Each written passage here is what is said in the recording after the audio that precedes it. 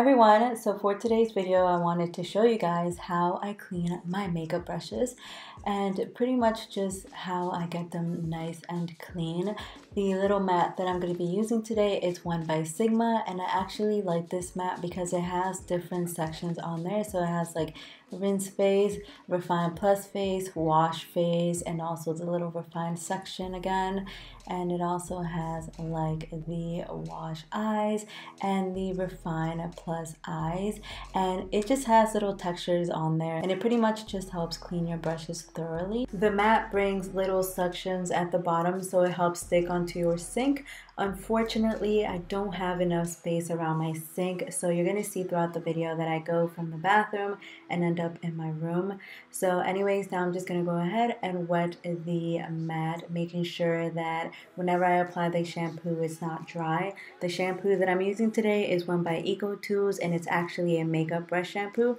This one I got from Ulta. I believe it was like around $10. The first brush that I'm using is one that I contour with. This one is from the Gilded collection from Morphe. So what I do first is just wet the brush, and then I add a little bit of shampoo onto the mat and just start scrubbing off, making sure all the makeup is gone. So I am a right-handed, and I didn't notice that throughout the video me using my right hand was basically blocking off like the video. So sometimes I go in and use my left hand, but I'm not left-handed, so then I would go back to using my right hand and kind of like doing like a weird angle like I'm doing right now, so it wouldn't block the video, but then I would just go back to my right hand, and yeah, it would just be a mess, and I would literally struggle like the whole time. Once I'm ready to rinse, I make sure that the brush, like the little hairs, are facing downwards. And this is because you don't want to get water inside the brush, because that's where like the glue is and like everything's attached. So you don't want to like break that apart. And on top of that, you want to make sure that you use cold water, because if you use hot water, I just feel like it's easier for it to come off that way with hot water rather than cold water. So I always make sure that the brush is facing downwards and I have cold water whenever I'm washing them.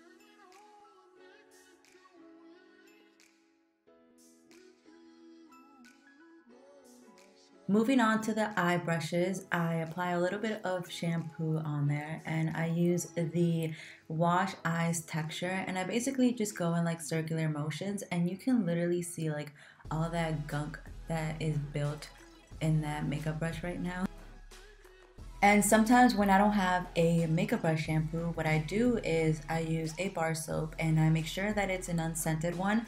And basically I just grab like the brush and I'll swirl it on the bar soap and just make sure that all of the makeup comes off right away. And honestly, it works really, really well. Like honestly, yeah, like it really works.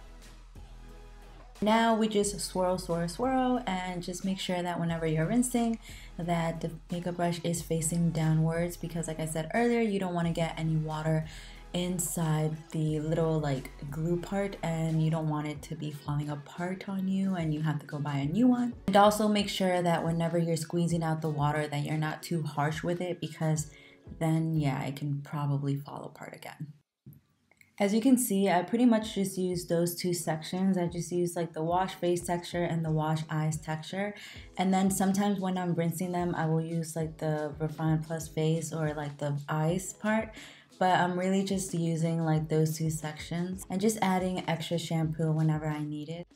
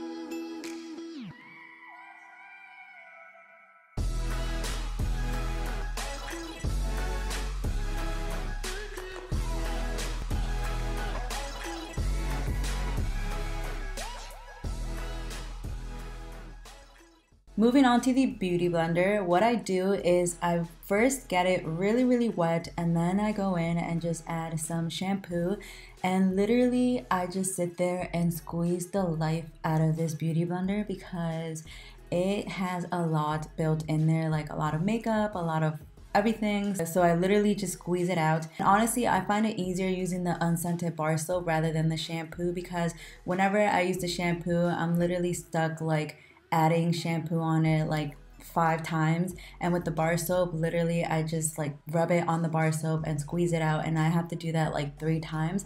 And to rub it off, I use the palm of my hands. I don't use the mat, because if you use the mat, then part of the beauty blender is just gonna rip off, because the mat isn't really built for the beauty blender, it's too harsh for it. So I just make sure I use the palm of my hands for something a little bit more smoother and something that's gonna be more gentle on the beauty blender.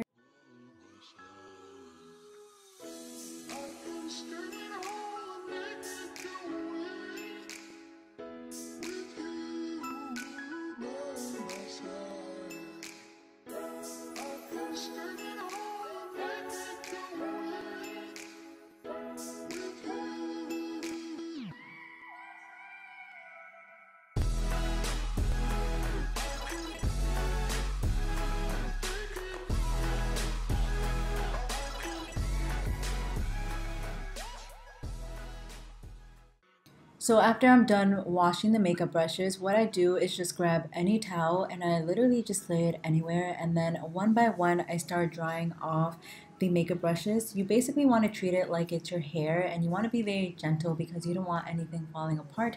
So I still make sure that they're facing downwards just in case of any excess water on there.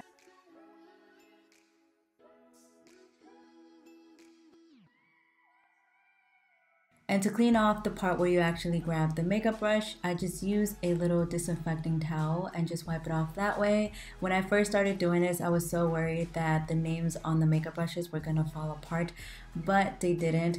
Or you can also use like some rubbing alcohol and put a little bit on like a cotton ball or like some cotton pad and just rub it off that way.